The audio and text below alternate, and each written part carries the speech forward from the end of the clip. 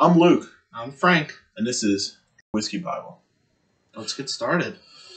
All right, first video, first thoughts tonight. We decided to compare the regular Woodford Reserve and the Woodford Reserve Double Oaked. So, I think we're going to start with the Woodford Reserve. It's coming in at 90.4 proof. This one, we've tried this before, but it didn't really stand out to us at the price point. It was just a little standard, a little average for $39, I believe. You know how much we paid this time? I did not off the top of my head. I think it was like $38.99. That's probably around the same price. Prices have been going up, but I don't think Woodford has changed too much. Yeah, I think they're about the same. But as far as the flavor, I remember liking Elijah Craig a little better. About the same flavor profile. So right away on the nose, getting some floral notes, vanilla. Typical bourbon notes, I would say, being a young whisketeer. Yeah, it's pretty sweet. Very sweet. Get some nice, really mint. hard on like Mint. Yeah, a little mint Mint. mixed in with like some vanilla and some darker fruit notes. Kind of a lighter color. I don't know. It doesn't have an age statement, but I would guess probably around 6 to 8 years. All right, let's go for main palate. Cheers. Cheers to you, sir. Ring a ding ding.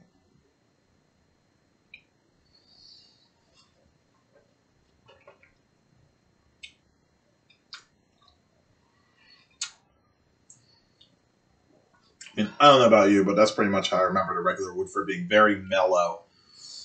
Not a whole bunch jumping out at me. At that price point, I think it was a lot better just on the main palate, personally. Yeah, I would say about what I remember. It's definitely nice. I feel like over time, it kind of, my opinion of it worsened, since we haven't had it in probably a year. At least.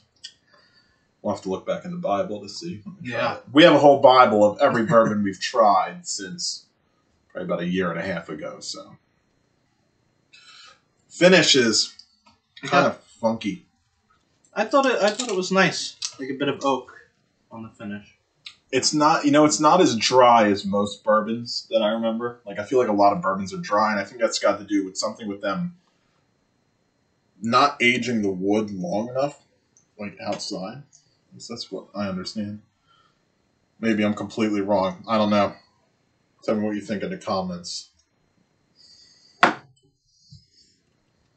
So what do you think? Is that about all that with the Woodford Reserve flagship? Yeah, I think that's about good. I think it's a decent bourbon. It has some nice flavors, but it's not as complex, I would say, as some of the stuff we usually like. But 90 proof.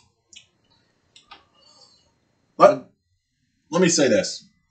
I'm a proof guy. You will learn that. But my perfect proof range is between 100 and 120, somewhere right around there. So anytime I go any lower than that, stuff starts to taste watered down to me. I feel like it's a lot easier to proof yourself up in the whiskey world than to proof yourself back down. Once you get used to those high proofs, I feel it's very hard to come back down. Even still, as far as comparing to other 90 proof bottles, I feel like this, in recent memory, is kind of middling. Hydration. And so, taking the price into consideration, I would much rather have something like a Maker's 46. Oh, for sure. Oh, that's a good bottle. We got to do that one next. Yeah. Maker's 46 for sure. Sure. All right. All right, you know what? Let's just get into the Double Oak. Let me tell all my whiskey friends something. I've heard many, many stories about the Woodford Reserve Double Oak, and I've been drinking whiskey for about 2 years now. This is my first time ever having Woodford Reserve Double Oak. How about you? Yeah, also my first time. I think after Woodford Reserve and trying some other whiskeys, we thought it's nice, but it wasn't phenomenal. Gosh. And then the way higher price point of the Woodford Double Oaked kind of has kept us. I mean, it's on the shelves pretty much all the time. All the time. Whenever we walk in the store, and I would say maybe even the past 6 months has kind of been one of those where, at least for me, I'm looking at it and I'm like, do I want to give it a try? Do I want to... Nice. Do I want to actually buy... Thank you. This? Give me do that. I want to buy this bottle? Do I want to give it a go? Or is it a bit too expensive? That, and I feel like we've been a little... we've found other more oakier bourbons to be a little strong in the oak. Very oaky. I'm not a big oak guy. Well, kind of. Well, I'm a smooth oak guy. I don't want to get smacked in the face with a tree. The oak, we like to be there, but there's so Pappy many... Van Winkle 23 here. There's so many other whiskeys that have overpowering oak notes that are really a bit much. I'm liking that a lot. I get like kind of like a chocolatey, 100% chocolate vanilla. like a chocolate brownie. Oak is there, but again, it's not a dry oak. It's like a sweet oak, which I really like.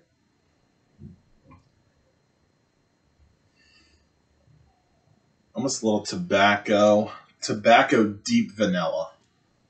Maybe a Madagascar vanilla. Yeah, very rich, Little sweet vanilla. Coconut? I may be crazy. I get stuff out of here that's... It wouldn't jump out to me as coconut. I get coconut. Alright. First time trying Woodford Reserve Double Oak. One of the highly spoken for bourbons out there. Highest spoken for bourbon. That was a good one.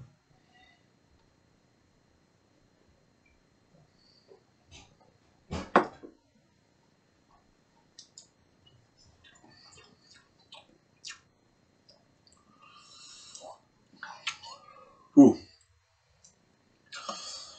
You know, that one is definitely more complex. You can taste a lot more of the char. For sure. Char, but I feel like that brings out really nice caramel notes and sweet notes. It's not like over the top smoky, in my opinion.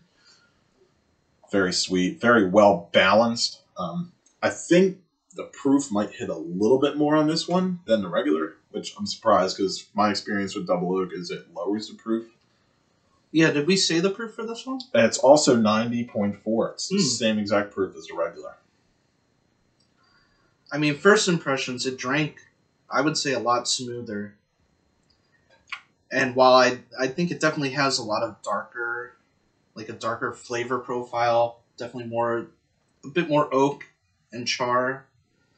But I think I actually like it a lot more than the regular Woodford. It is tasty for sure. Maybe that little bit of proof and tasting is actually more complexity because it's really building towards the middle and back of the palate, which I really enjoy. The finish is nice. The finish just goes down. It just keeps building. Yeah. Which I think is actually quite unbelievable for a 90 proof bourbon that I can do that. To me, mostly the only time... Yeah, it does drink almost higher proof because it doesn't seem watered down. No. Like, I'm probably about 20 seconds in for my last sip, and I'm still building with the finish. Can you imagine a cast strength Double Oak? That I think good. I have the same worries that it would be a little strong. But see, I'm a proof guy. I love proof. The proofier, the better. Where's my proof people at? Comment below. Like and subscribe. Like and subscribe. Whiskey Bible. We forgot to add that in the beginning. They might have turned us off by now. Yeah, because we didn't tell them to like and subscribe. Because we didn't tell them to like and subscribe. Be sure to like and subscribe. Did we say that? Yeah, we did say that. We did say that. Doesn't hurt though. Maybe they forgot. Comment below if you forgot. Sorry. All right. Yeah, we'll see if that stays in. Well, I think it will. I don't know. Let's go back to the regular Woodford. I still have that oakiness on my palate from that double oak. It's actually, but it's a really nice oak. It's not an overpowering oak, which I really like. Yeah, that's the kind of the happiest takeaway for me is that it's actually a nice, balanced whiskey. I feel like a lot of times things that are labeled as double oaked or twice barreled or extra aged, they really, it almost feels like they just take those early oak flavors from the barrel and they aren't patient enough to wait for any sweetness or anything more complex than just that initial, it's almost like they run it through a charred barrel for 20 minutes and they're like, double barreled, let's put it on the shelves, double oaked. That double oak is nice, it's complex, and it's got, it sets itself apart nicely from the standard Woodford Reserve. Like, it's worth having it separately bottled in another product on the line. How about I'm going to mention another bourbon here. That will be in a future video. What about a blind between this doubled oaked Woodford and Elijah Craig Toasted Barrel? That could be quite interesting. Back to Woodford Reserve for the 5th time. All right, here we go. What is this one? This is the regular one.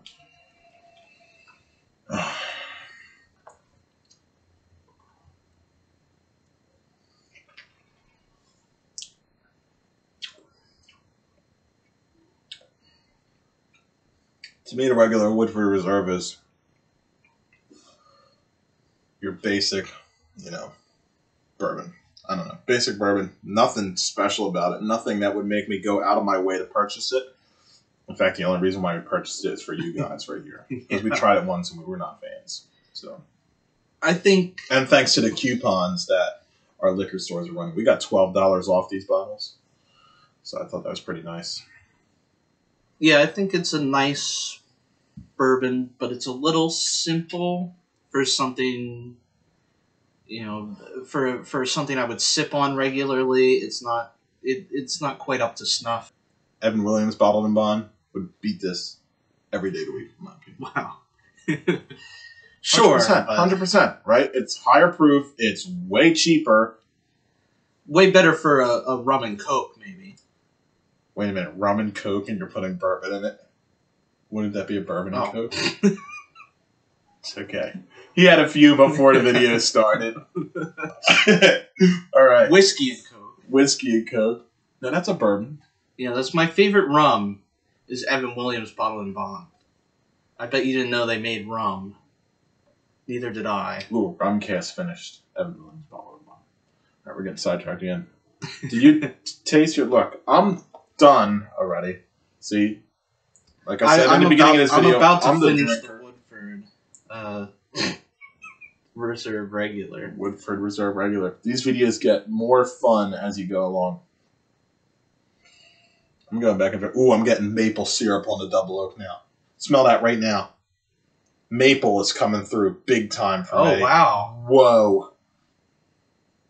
Captain Insano. That is... Can we put him in the video? Can we edit him in? Sure. You're smart. Captain Insano. That is... It's very dramatic. I wish we had smell-o-vision. Wow. Because that was... I'd like to take credit and say that I got a bit of it at the beginning. But that's kind of cheating at this point. But now it's pretty much somebody swapped out my bourbon for maple syrup. Kind of has a Widow Jane Decadence, that maple finish. Kind of smell.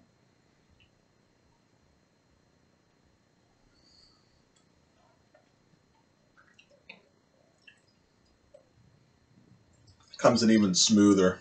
Just pure silk. And then it just builds from the back end. That's really nice. It's a really nice bourbon. Yeah, this I can sip on. This is one that I would buy it regularly. I think, if I remember correctly, this is around $62. $62 in our state. You can find it over in Jersey. right across the bridge from us. I saw it for 51 today. I was going to jump on it, but we didn't know if this video was going to happen today. And by the time we decided that we were going to do it, our local store is 5 minutes up the road. So. I think with the coupon, it said it was 55. Not bad. Not bad. All right. I'm going to give my final thoughts here. You go ahead. I'm going to finish off my finish off. Yeah, regular Woodford. I'm empty. I know. I've been empty. Where's the can? Keeping an eye on you. So, we'll rate these out of 10. Woodford Reserve regular.